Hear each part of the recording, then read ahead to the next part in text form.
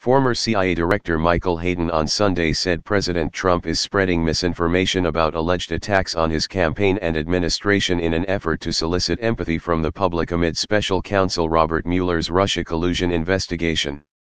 He is simply trying to delegitimize the Mueller investigation, the FBI, the Department of Justice, and he is willing to throw almost anything against the wall, Hayden told Martha Raddatz, guest host of ABC's This Week. Martha, this is part of a stream. Remember wiretapping Trump Tower, unmasking U.S.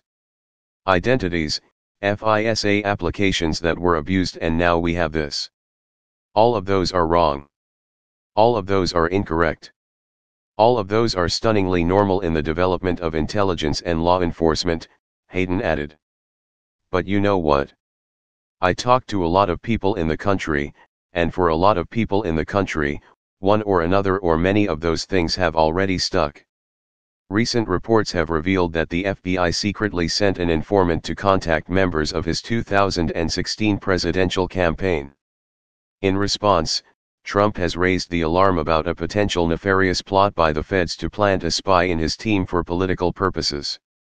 Hayden, who served during Bill Clinton and George W. Bush's presidencies, said it would have been normal for intelligence agencies to carry out operations in the campaign if it was concerned about the actions of specific individuals employed by Trump. From the outside looking in, on the surface from everything I know, everyone has handled this just about the way it should have been handled, Hayden said.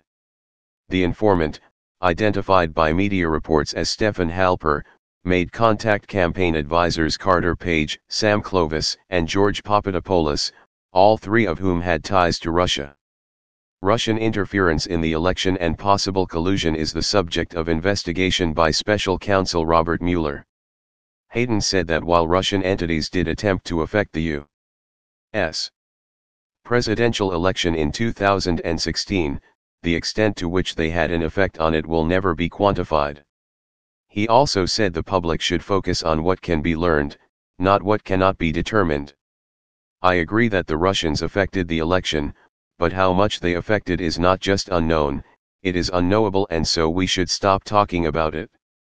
Donald Trump is the president, Hayden finished.